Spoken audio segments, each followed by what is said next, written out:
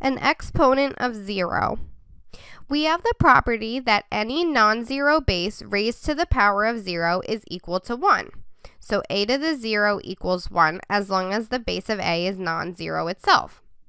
This is based on two different properties. First, it works with the multiplication rule. If we look at our example with a base of 3, right? So 3 is a non-zero base. And we raise that, we have 3 to the 0. So 3 to the 0 power times 3 to the third. Our multiplication property says that we want to find the sum of those exponents. We want to do 3 plus 0. But 3 plus 0 is just a sum of 3. Anything plus 0 is just the number. So 3 to the 0 times 3 to the third is equal to 3 to the third. But we also have the property that any number times 1 is equal to itself.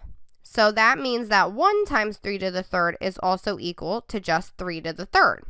So now we have two different expressions equaling 3 to the third. So comparing and looking at those expressions and the equations themselves term by term, we have 1 times 3 to the third equals 3 to the third. 3 to the 0 times 3 to the third equals 3 to the third. So we can see that first circled terms, 1 and 3 to the 0, are going to be equivalent. 3 to the 0 equals 1. So this shows that any base, it doesn't have to just be for 3, but any non-zero base raised to the 0 power is going to equal 1. Well, now what about a base of 0? So first, let's use what we know about positive exponents and that property using a base of 0.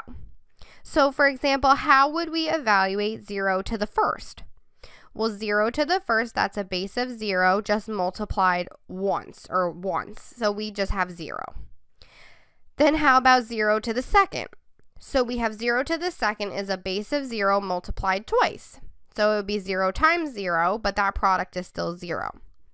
How about 0 to the 10th? That's that base of 0 multiplied out 10 times. That's 0 times 0 times 0 times 0 times 0 times 0 times 0 times 0 times 0 times 0.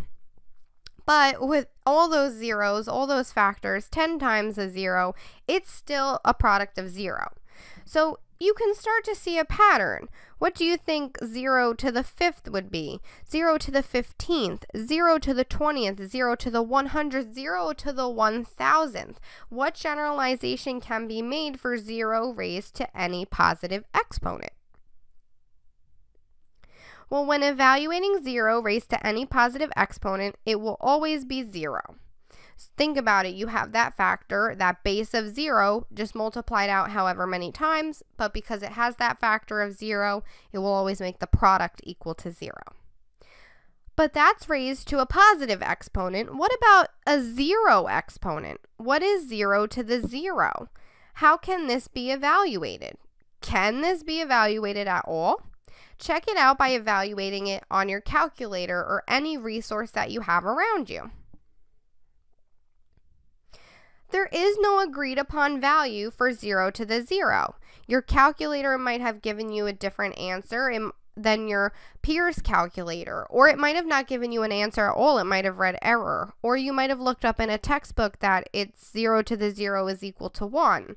Another textbook might have told you that 0 to the 0 is equal to 0.